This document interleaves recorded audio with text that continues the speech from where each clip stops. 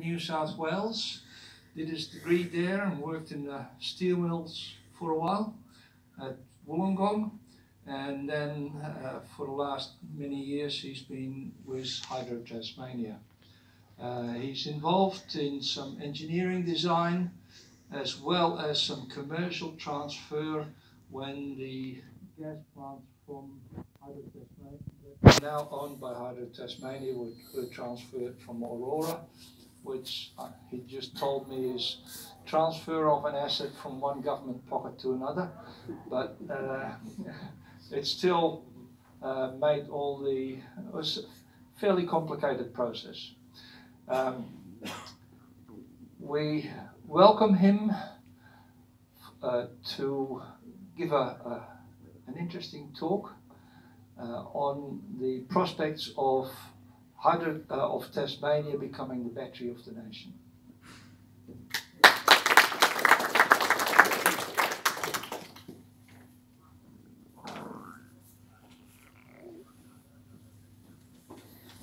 Is this working all right? Yep. Thank you for inviting me over here today. It's, I've got a bit of a philosophy on this project, of which I'm the lead.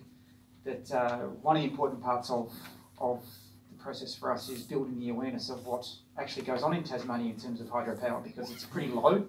A lot of people around the nation, when you talk about hydropower, they just think about snowy hydro. So part of the challenge for me is to raise the level of awareness across the whole country around the hydropower system in Tasmania and what it could potentially do in the new electricity market of the future. This audience actually reminds me of a presentation I did last year. I got invited to go to the Probus Association in Longley, which is in the northwest of Tasmania. They wanted a presentation on Battery of the Nation. And my philosophy is when anyone asks for me to talk about Battery of the Nation, I'll go. And I turned up there and it was probably a similar sized audience and a similar demographic. But the first question I asked, which I don't think I need to ask today, and the first question I asked those guys was, can you please put your hand up if you used to work for the hydro? And about 50% of them put their hand up very sheepishly. They weren't going to divulge that knowledge, but it gave me a lot of insight as to who my audience were, and they were very, very well educated when it comes to the hydropower system. I even had a gentleman from England who used to work on a pumped hydro site in Wales, and even he fessed up and said he knew quite a lot about pumped hydro. So, but that was one of the most enjoyable conversations I think I've had on this project for the past 2 years. I've got quite a lot of slides today, only because I just thought I'd sort of take you on a bit of a meandering journey. I've got a few slides on what I guess a commentary on the market itself, the electricity market in Australia, which is in an interesting phase. And then I'll sort of focus a bit more on, I guess, on the Tasmanian development opportunity, because it's quite an interesting opportunity down there in Tassie. We've got a significant hydropower system which could add a lot more value to the national market in various scenarios, and we've also got a lot of untapped wind development resource in Tassie that would complement Victorian and South Australian wind development very nicely if we can get it up off the ground. A lot of I guess I'm from Hydro Tasmania, but this idea that I'll be talking about doesn't just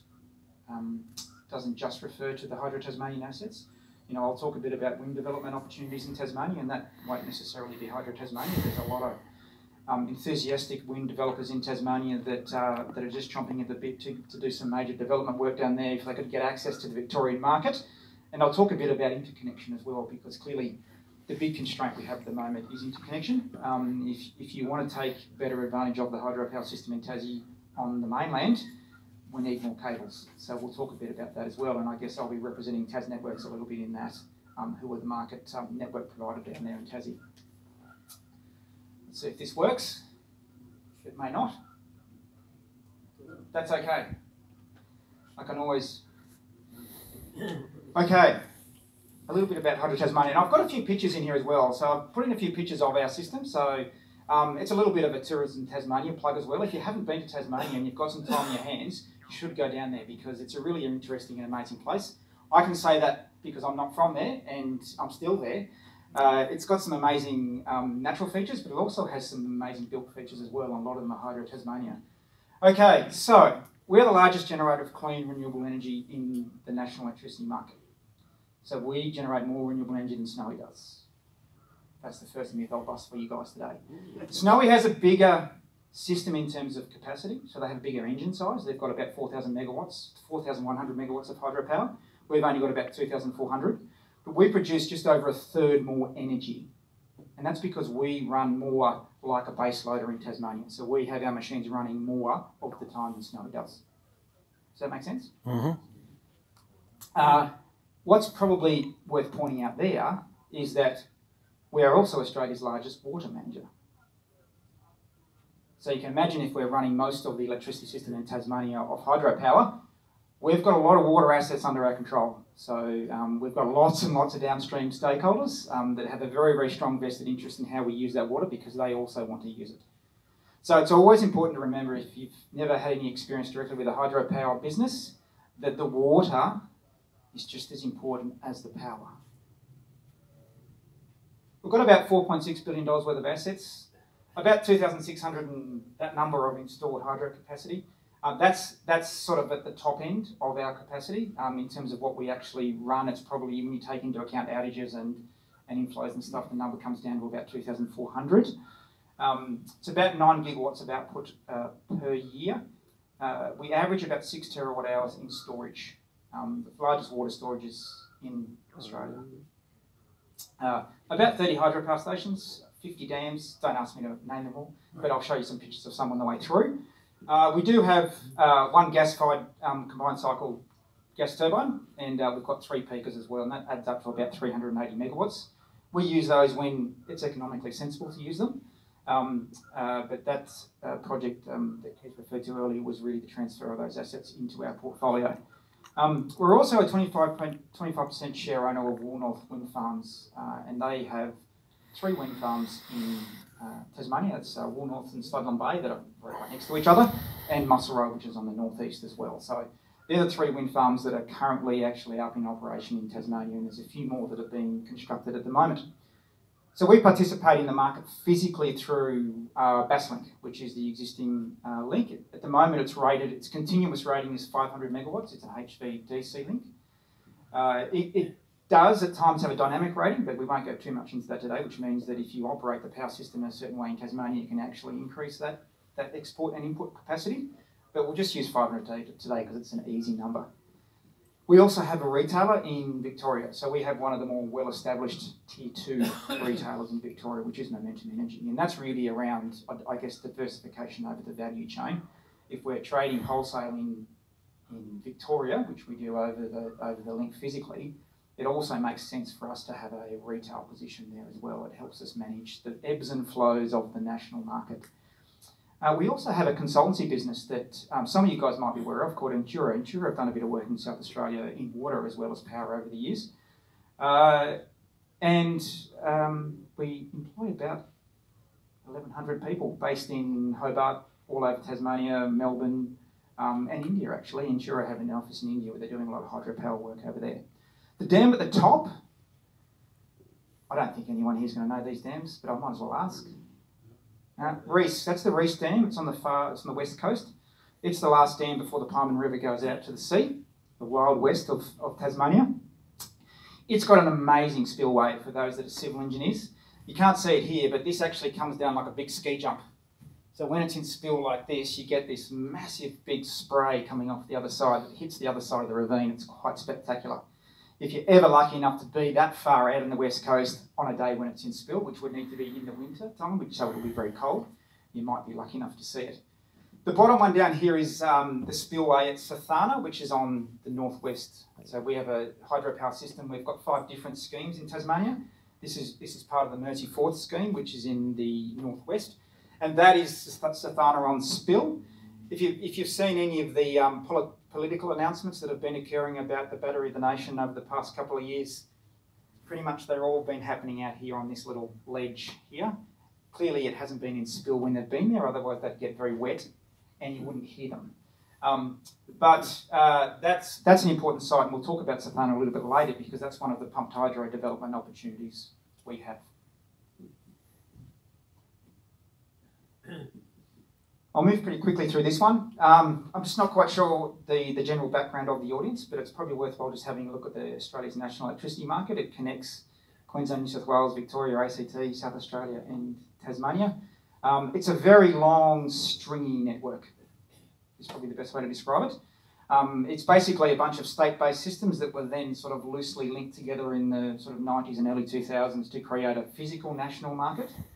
And importantly, it was built around thermal generation, coal-fired generation. So, you know, large centralised generation sources that were built near the resource and then very much radially fed out from there.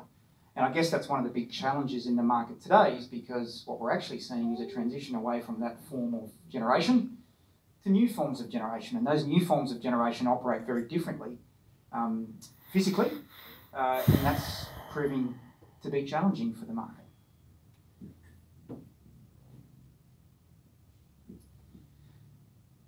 Let's overlay that physical challenge with the policy uncertainty. So I don't think I need to describe to anyone who's been around energy in Australia for the last sort of 10 or 15 years that it's gone back and forth on lots of different issues, and we've had lots of different policy names, from renewable energy targets to carbon prices to emissions intensity schemes, low emission targets, the Finkel Review, the National Energy Guarantee, the Integrated System Plan.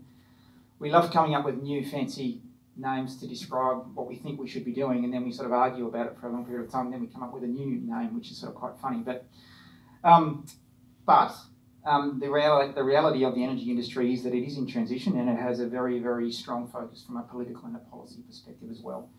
Whether that be through, I guess, climate change and how we respond to that, but also in terms of what the impacts are as we transition away from what we would call traditional fuel sources in the industry to new ones, and that's bringing in issues around reliability and affordability as well. So it's never been a more exciting time to be in the electricity industry. I went through uni in the 90s, and no university seemed to be doing any courses on the electricity industry, which I found quite disappointing because I was really interested in it. That's why I jumped ship and went to hydro from the steelworks in the early 2000s. But I'm really glad I changed, because it's the industry to be in these days. It's a fascinating place to be. And then we have the political lens that's really come in. So, you know, we have both sides of politics, and we're leading into a federal election that have been putting their policies out there for consideration. This picture on the right is a visit from the Prime Minister when he came down late last year, I think it was. So this is our CEO, Steve Davey. This is the Premier of Tasmania, Will Hodgman, and obviously the Prime Minister, that's Richard Colbeck, who's a national senator from Tasmania, and this is Guy Barnett, who's the State Energy Minister in Tasmania. They're actually sitting on the edge of Lake Plimsoll on the west coast, and Lake Plimsoll actually is part of one of our pumped hydro development opportunities as well. That's the beautiful Tyndall Ranges in the background. If you haven't been to the west coast of Tasmania, it's a pretty amazing place. It certainly blew the Prime Minister's mind. He just couldn't believe that he said, this looks nothing like anything else in the country. And I was like, yeah, it's a very different place. But there's a lot of energy in the energy industry these days. Now, this graph is the one that really explains the challenge that's coming, and I think as a nation we're just starting to get our heads around this. This shows you the retirement schedule of our traditional coal and gas-fired assets across the whole of the national electricity market, and it's the bit in the middle that's the one that's probably going to be most concerning. So, over about 10 years, we'll have about 15,000 megawatts of traditional, predominantly coal-fired generation leave the market. Most of that will be in Victoria and New South Wales. And if you thought Hazelwood caused the ruckus when it went out, if you look at the modelling as to what happens when you start to lose generators every 1 or 2 years that are large, you can just imagine the compounding effect that actually occurs if you're not ready for it. So this isn't just a transition, this is a transformation in anyone's language. The amount of generation that's going to need to be built, we'll look at that in a second, and the amount of storage that will probably need to be built as well is quite astounding. So if any of you guys that are retired at the moment feel like getting back on the tools, just come and talk to me later, because I reckon there's going to be work for you somewhere across all of the eastern states over the next, between now and I'd say 2040, 2050. I would never have said that you wouldn't be here by 2050. Never. The interesting thing about this is that this actual schedule is built off a 50-year life for a coal-fired generator. Who wants to hazard a guess the average life of a coal-fired generator that's retired in the NEM in the last 10 years? 40. Close. 43 years. What's the average life expectancy of a coal-fired generator globally in first world countries? 30. 43 roughly. So, you guys can do this because you're all engineers. Let's just take 45 years, let's be conservative. You just shift this 5 years that way. That's not very far away.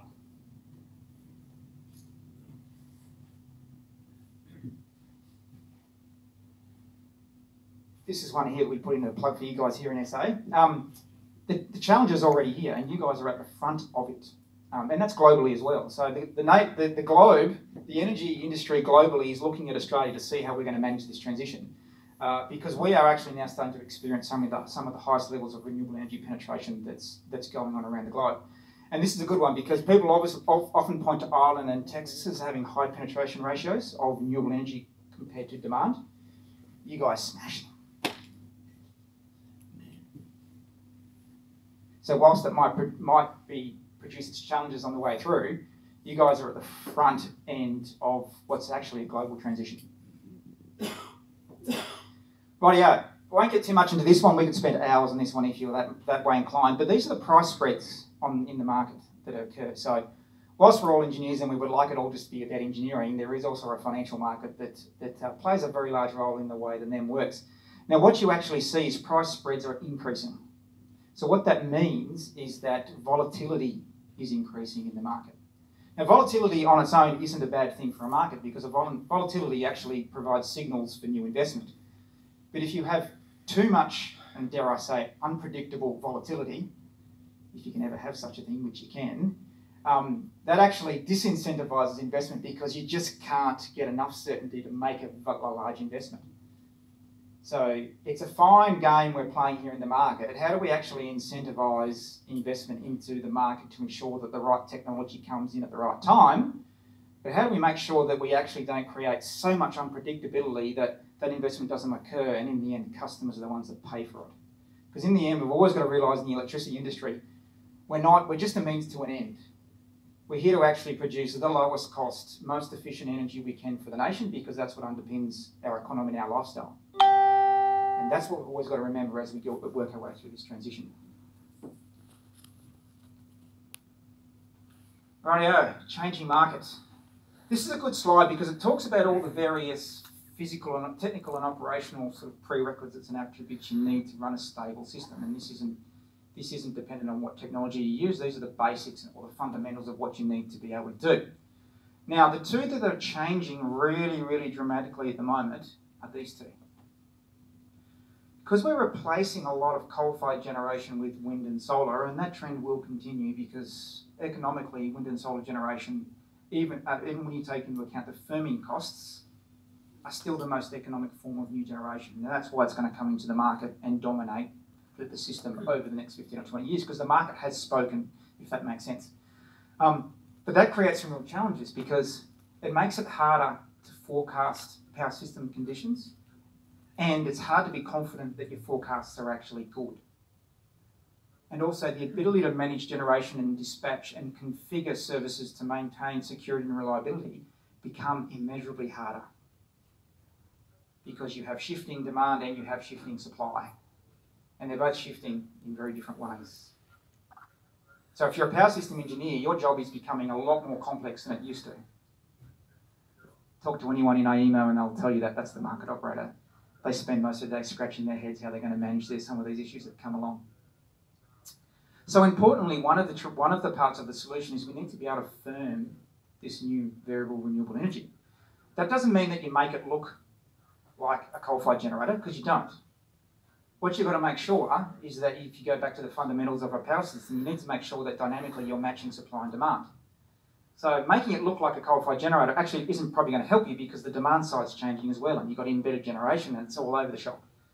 Actually, what you've got to get back to is the fundamentals of how technically do you actually make sure that you can match supply and demand at any given point in time, and then how do you create financial markets that actually then reward the investment required to bring the assets to the market that will allow you to do that. The basics, the fundamentals are the same, it's just how they show up. So you've got to sort of peel back and go back before we had coal-fired generation embedded in our mindsets and think about it from basic fundamentals, which engineers love to do. Oh yeah, this is the other graph I love to show. This came out of the ISP, which was the integrated system plan that the AEMO, which is the market operator, released the first cut of it last year. And shows you what they think is going to happen. And this was on a 50-year coal-fired generation retirement schedule as well. So you can imagine that if you wound that 5 years to 45, you'd bring all these changes forward 5 years. But this gives you a really good indication of the change in the energy mix. Importantly though, it's introduced some new colours in the bar graph. It's introduced the purple and the light green. So the purple is large-scale utility storage, and largely speaking, that's pumped hydro. And the green, the light green, is distributed storage, which largely speaking is batteries. So the numbers over here, I won't make you work them out, but that's about 17,000 megawatts of utility scale storage they expect will need to come into the market. And that's about 5,000 megawatts of distributed scale storage. How much of that's in the market now? Very, very little, pretty much zero. Very, very little, because that doesn't include the existing traditional hydropower systems. That's a different category. And interestingly, if you go on this retirement schedule, you need to build about 12,000 megawatts of that 17,000 megawatts of large-scale utility storage in an 8-year time period. Who thinks that can be done? Yeah, it's not. Think about it. Snow is 4,100 megawatts, and think about how much time and effort was required to build that. We've got 2,500 megawatts, and we built that over almost a century. The idea that you could build that amount of large-scale utility storage is sort of, you look at it from an engineering, a constructability and a commercial perspective, and you go, we need to come up with a better plan. We need to somehow work out how do we actually stretch this out and start this earlier. Because if we don't, we could be in a lot of trouble. Is that based on the same estimated demand curve, though? Yeah, the demand, largely, AEMO's view is that the demand largely stays flat, doesn't go up or down, and there's a lot of variables in there. Well, South Australia is demonstrating that that's going to go to zero. At times, yeah, so it goes... Potentially. There's a difference between average and... We'll look at that in a second. There's a difference between instantaneous, because you're right, instantaneously it can drop to zero, but it doesn't go to zero all the time. Yeah, but for extended periods of time, it will be at zero in the not-too-distant future. Is that a blackout? No. Apart from blackouts, which have been around long before renewable energy. Hold that thought, because I can tell you, this conversation would go for hours and hours and hours, and I'd love to have it go for hours and hours, because I love the conversation as well. But the important thing is that storage is a new technology, and it is a new service that's required. And the reason why it's there is because you're going to have these new generation sources that you don't dispatch like you would traditional sources of generation, and you're going to need a lot of it. A lot more than demand. So you're actually going to need ways, if you want an economically efficient system, you're going to need to work out ways to store that energy and be able to shift it in time to match supply and demand. If you don't store it, the only option you have is to use gas-fired generation or reciprocating engines and that sort of stuff, and then actually constrain off this generation. So you've heard of the 40,000 rollout of batteries in residential South Australia? I'm not saying batteries won't be needed. So batteries will definitely be needed. Certainly, our view is you're going to need significant rollout of batteries, and we'll talk about the different roles they'll play. But you'll also need a significant rollout of pumped hydro investment as well. Yes. Audio case of pumped hydro. This is not one of our sites, by the way, but this is a really good illustration of a pumped hydro storage facility in Europe, and I'll talk about it in a second. The case for pumped hydro. It's not just flexible supply, it's flexible load. And that's actually could be really, really important in the future market, because other sources of firming don't give you that ability to optimise a system. Asset life, they're long life assets, 40 plus years. I mean, we've got assets in our system that are 80 years old now in terms of traditional hydro. That provides challenges, because how do you actually get an investment business case up for a 40 to 50 year asset in a market that is so volatile and so unpredictable. Long duration, we'll talk about this in a second. We think the market's going to need short duration storage support, and we think it's going to need long duration. And when we talk about long duration, we're talking about up to days. And if you look at wind profiles, it is days that you may need this sort of storage. You've got all sorts of options around ancillary services. So if any of you guys here are electrical engineers and get into turbine designs, it's a whole other science. There's so many different sorts of pump turbine. You can fix turbines, fix pumps, variable speed turbines and pumps. You've got ternary units that can change instantaneously and provide all sorts of power system ancillary services. The list goes on and on and on. You just got to work out what the market actually needs. That's the problem. And also, it's also clean. If you form the view that this is going to be important in the future, well then pumped hydro can play a really important role. This is actually a site in Europe, and this is a really good example of a pumped hydro unit that this is similar to some of our opportunities. This is a very big existing reservoir. You can see it's on an existing lake, on an existing river, sorry. And they've built a small off-stream reservoir, and they basically pump and generate between the two. So the technology's been around for 100 years. It's just that we've never needed it here in Australia. Interestingly, pumped hydro cut its teeth in systems that were predominantly nuclear, because nuclear can't move around. So you see a lot of pumped hydro in Japan, Europe, and America, where they were balancing nuclear-fired power stations. Not that I'm suggesting that's going to happen here, but that's the history. Rightio. I won't spend too much time on this one, because this one actually, you could spend an hour on each of these questions. The change that's coming is actually challenging us all to think completely differently about how the power system works. And I'll give you some examples. This idea of baseload generation, I mean, does it actually have meaning in the future market is a really good question. Firming, what is firming? The definition of firming is not set. Go out there and try and find me a standard definition of what firming in an electrical power system means. You will get us 5 different experts and you'll get 5 slightly different answers. Capacity versus energy. So we only have an energy market in the national market at the moment. So, and that was based on the system, the physical system that was in place when we built the financial market, if that makes sense, over the top in the 90s. But there's a strong case to say that actually capacity as a service in itself, so short time period, think about it, I like to think about it as drag cars versus long haul truckers. So energy is your long-haul truckers, and they're the ones that are there operating all the time. But we may find we actually have the need for a lot of big drag cars in the energy system of the future. And pumped hydro make really good big drag cars. Inertia has always been plentiful. So if anyone who knows about inertia in a system, got lots of big bits of spinning metal. If you have issues, you sort of ride through them because you've got so much inertia in the system. But if you start to take those machines out, and you replace them with technologies that are producing energy into the system that don't have that physical inertia, well, you've got another problem to sort out. I like to use the analogy there, it's a bit like riding a bike. If you ride really, really slowly and you hit a small rock, it can actually knock you off. But if you've got a lot of speed up and you hit a small rock, you sort of don't even feel it, you go straight through.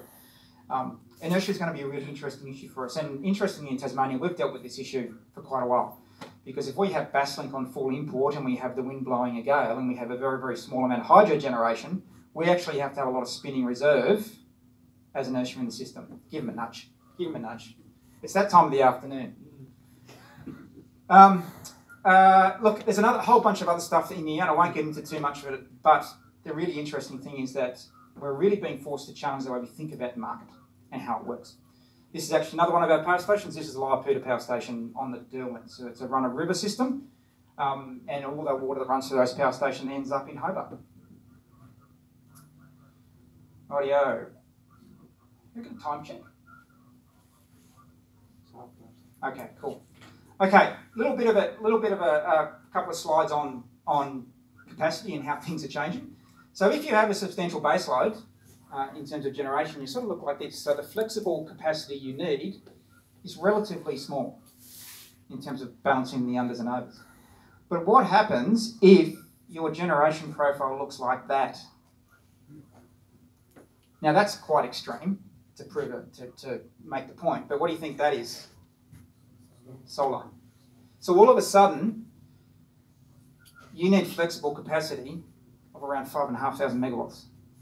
The difference between the two? Managing that sort of energy system is going to be a completely different ballgame to what we've had to do in the past. And that's why the idea of flexible capacity and the ability, if you can actually store this stuff, if the yellow line actually goes over the blue, the ability to store it as well becomes an economically efficient solution as well. As it says at the bottom there, this is the start of the business case for storage. I talked a bit about this in terms of challenges in the system in terms of storage. So there's a whole range of requirements that are going to be. So really you've got to look ahead and you've got to say, we're not talking about a system that's got 70% coal-fired generation, which is what we have now. We're talking about a system that'll have 50 or 40 or 30% traditional thermal generation. And these are the sorts of storage requirements you are going to see emerge. That's why we say we need to bring on and find as many pumped hydro development opportunities across the eastern seaboard as we can. Because you won't be able to develop all of them, but you're going to need to develop a whole bunch of them, and you're going to need to have them as quite long duration supplies. So batteries are never going to supply these ones down the bottom. What about pumped hydro in South Australia? You guys got a number of opportunities on the run. I think you guys have got 4 or 5 different opportunities, all around about 200, 250 megawatts, all around 6 to 8 hours of storage. We're watching them closely. Our view, though, is that there's going to be a lot of it. If you go back to the original diagram, there's going to be a lot that needs to be built. So we're certainly watching very closely the opportunities that are under assessment at the moment in South Australia, and you guys actually got a couple in the shortlist for the federal government's underwriting program as well. So, yeah, they're interesting sites, and our insurer guys, our consultancy guys, are actually working on a couple of those as well. So, but the thing is that there's lots under assessment in the market that are around 6 to 8 hours. And then there's Snowy, it's got like 170 hours, it's an outlier, it's down here somewhere. But our opportunities all sit here. And we think that's going to be a really big sweet spot for pumped hydro development in the future. 1, because we've got a number of opportunities that sit there, and 2, we think a lot of it's going to be needed. 3, a lot of the ones that are under development now are all 6 to 8 hours, both in South Australia and Kingston in far north Queensland is the same, they're about 6 to 8 hours. Audio.